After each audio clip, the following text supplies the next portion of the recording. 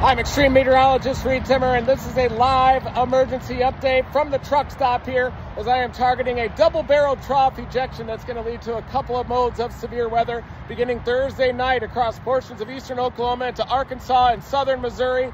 That one is dependent on some moisture, but it does have a very strong low-level jet, strong low-level wind shear. If the dew points are a couple of ticks higher into the mid-60s, there could be some tornado potential Thursday night, especially in Arkansas into southern Missouri. Friday, this event is going to peak, and I'm going to be targeting down northeastern Louisiana into western Mississippi, probably west to southwest Mississippi, where those winds are backed a little bit more in the lower Mississippi River Valley, and that severe weather threat is going to continue Friday night as well. So we have a double-barreled severe weather outbreak that's going to impact Dixie Alley. The tornado threat might be minimized a little bit by a slightly unfavorable trough shape. It is a strongly positively tilted trough with one lead disturbance coming out with a big surface low going up toward the Great Lakes region, and then another kicker system coming in that could lead to that uptick in severe weather Friday afternoon and Friday night. Multiple rounds of prefrontal confluence bands are going to fire supercells out there, and I'm going to be targeting the lower Mississippi River Valley where those winds can back near the surface,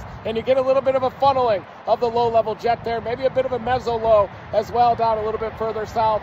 This definitely could have a high ceiling, but probably is going to be more of a squall line type of a situation Thursday night, and then Friday, prefrontal confluence bands, supercell storms, moving through an environment with about a 40-knot low-level jet and a little bit more instability and moisture as well on Friday. We're going to be activating live storm chase mode. Never stop chasing.